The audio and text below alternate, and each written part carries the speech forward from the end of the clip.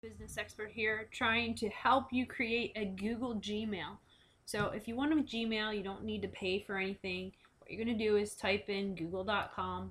You're going to go over here to the 9 little squares, click on it, and go to Gmail. These are previous accounts, so it automatically does that. Now if you already have accounts, then all you do is click add account or create an account. So I'm going to create an account, and you're just going to put your information in and the username that you want.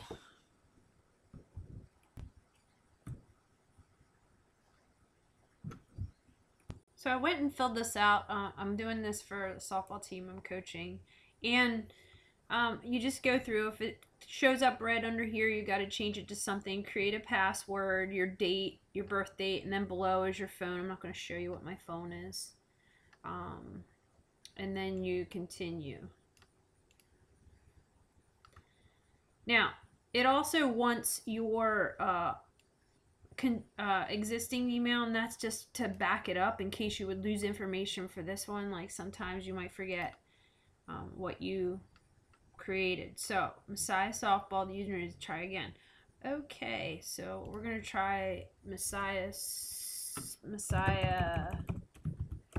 College Softball.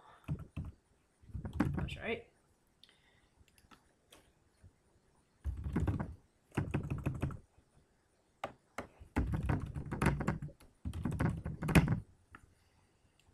Let's go to the next step.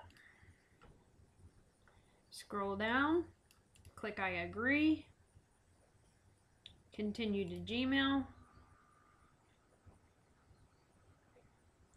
and basically it starts. Then you set up profiles and all the information that you want the public to see. Use different emails for different connections basically. So it just helps you go on your way from this point on. So hopefully this helps. If you need any more questions, basically they set it up for you and tell you what to do next in this little tutorial. Hopefully this helps you, and thanks for watching.